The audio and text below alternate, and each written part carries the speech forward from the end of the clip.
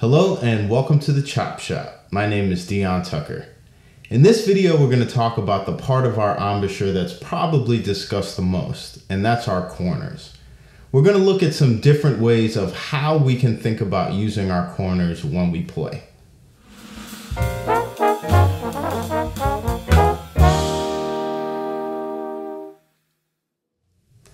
So why are the corners discussed so much when we talk about our embouchure?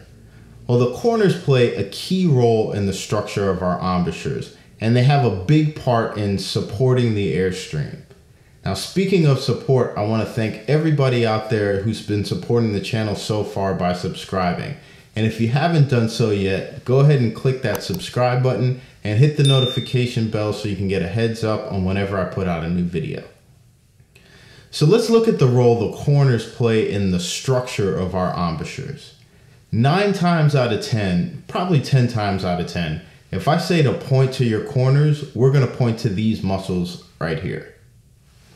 The primary function of these muscles here, actually it's 2 little muscles, is to smile.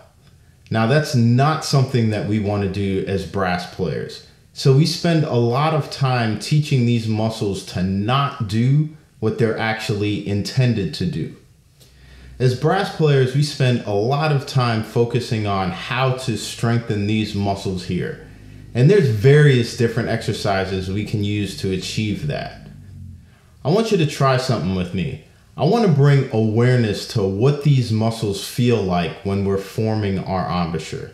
So if you could, just bring your fingers right here and start to feel what these muscles actually feel like as we form our embouchure.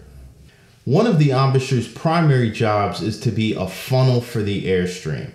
So with the corner structure that we looked at, it's definitely possible for that embouchure to funnel the airstream into the mouthpiece.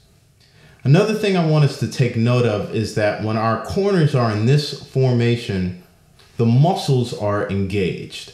Now, anytime that the muscles are engaged for a long period of time, eventually they're going to get tired. So usually our corners break down first, and then everything else goes in our embouchure after we've had like a long playing day. Let's look at a different way we can think about the function of our corners. Now let's keep in mind that one of the primary jobs of the embouchure is to funnel the airstream into the mouthpiece. If you could follow along with me one more time.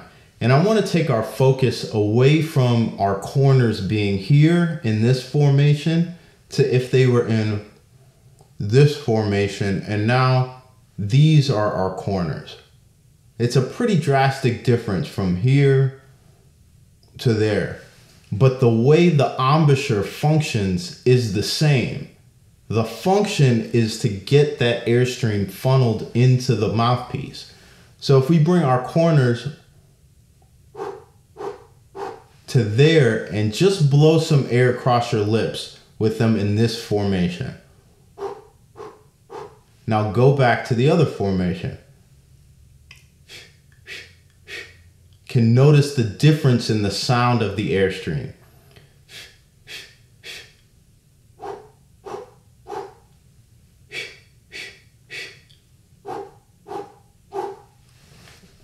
Now, another thing you'll notice about this new formation is the engagement of the muscles we talked about before. So before we could feel these muscles really engaged here. When we bring our corners here, the engagement of these muscles is far less. You can feel it's much more relaxed. So the air is going to be traveling across relaxed lips. That's what we want. That's going to help us get our best sound. But the function of our embouchure has not changed. It is still funneling the airstream. Now, I'm not going to lie to you. If you're used to playing with your lip formation, something like this or this, that is going to feel totally foreign to you. And more than likely, your body's going to say, no, I can't do that. We're not doing this. That's how I felt. But I've been working on it little by little. And I found that it's made such a drastic improvement in all aspects of my playing. Now, if you give yourself a little time and you're patient with yourself, you might find the same improvement for you.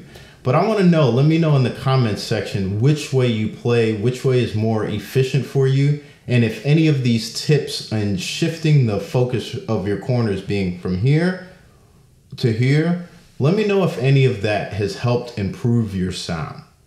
Now, if you have any questions or comments, please feel free to reach out, and I'll see you next time at the Chop Shop.